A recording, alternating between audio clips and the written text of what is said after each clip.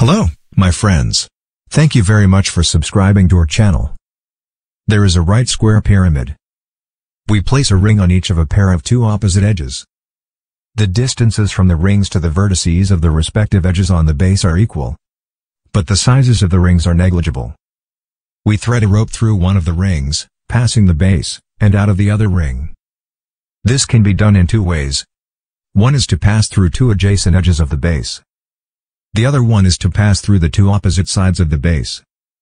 If the rope is tightened, would you like to prove the rope needed to pass through the adjacent edges of the base is shorter than the one needed to pass through the opposite edges of the base? Why not give a try, and we will come back soon.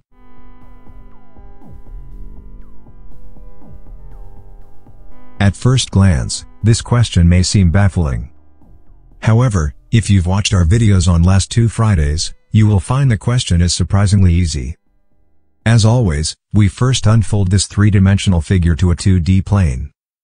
The base of a right square pyramid is a square, and the four lateral faces are four congruent isosceles triangles. The apex of the right square pyramid becomes the four apices of those congruent triangles, and the four edges become the 8 legs of them. We mark the position of one ring as S on one leg.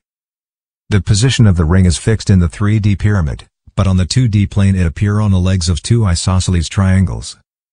The position of the other ring which we find by two adjacent base edges is P, and the position found by two opposite edges is Q. The so-called tighten the rope means that we are going to find the shortest SP and SQ. Now it's easy to calculate them. The traditional way is to first mark several fixed lengths in the figure, and then by using the Pythagorean theorem, calculate SP and SQ separately. It turns out that SP is indeed shorter than SQ. However, there is a more intuitive way to think about it. A right square pyramid is symmetric, and its unfolded 2D figure also has four axes of symmetry. Two of them are the diagonals AC and BD respectively. P and Q are the same point in the 3D figure, and they are symmetrical about BD in the 2D figure. So line connecting them is perpendicular to the axis of symmetry. In the same way, point S, and the other point T, in the 2D figure that has the same origin as S, are also symmetrical about BD. So their connecting line is also perpendicular to BD. Point S and point P are symmetrical about AC in the three-dimensional figure, and their isosceles triangles in the 2D figures are also symmetrical about AC.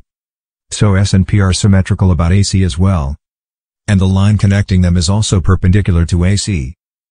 In the same way, the line between Q and T is also perpendicular to AC.